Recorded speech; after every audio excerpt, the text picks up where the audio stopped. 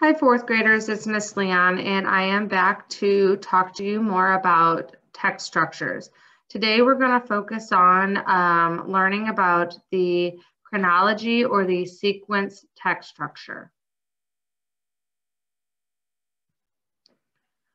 When doing the chronology or sequence text structure for mapping, please remember that the purpose of this type of text is to give you steps or things in order. Some of the clue words are listed here. You can see first, second, third, next.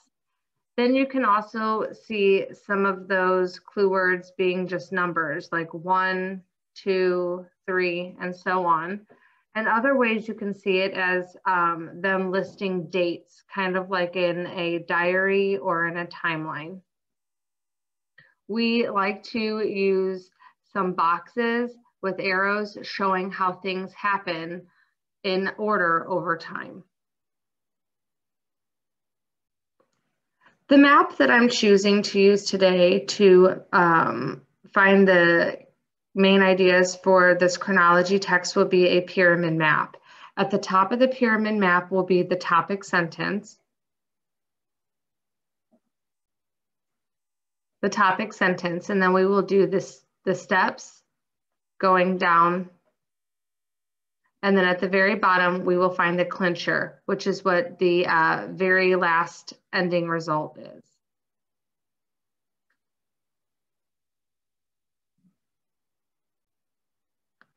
Our passage says, it takes many people who work together to make a new toy.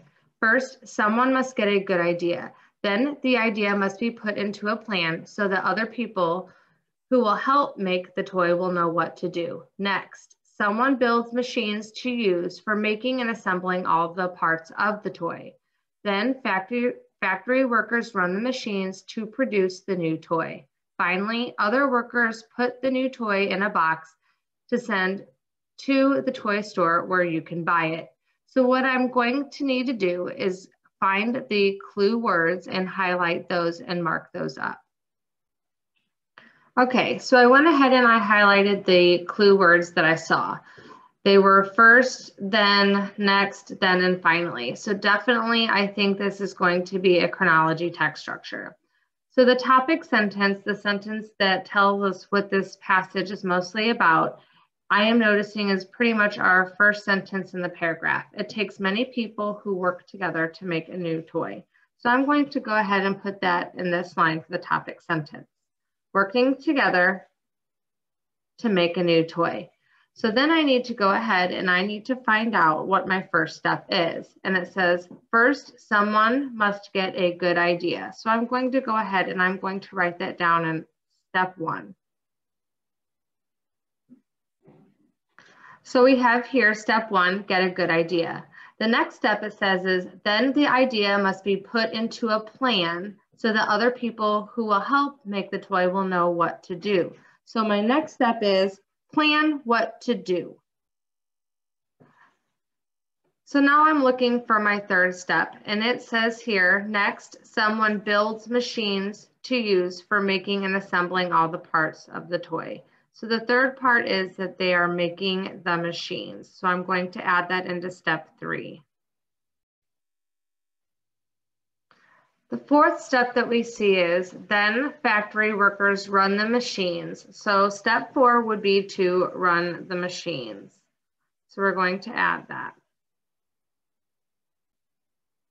Then after running the machines, we see that finally other workers put the new toy in a box and then send the toy to a store where you can buy it. So we're going to next put the toy into a box. That would be step 5. After putting the toys into boxes, then they can send them to the stores. And then the clincher will be the end result. And the end result would be that you would be able to then, once the toys get to the store, you would then be able to buy the new toy.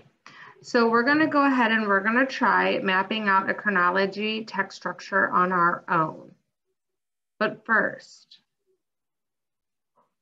before you start mapping, make sure that you read through and you highlight the key words to help you decide what the topic sentence is, your steps, and then the clincher. Good luck.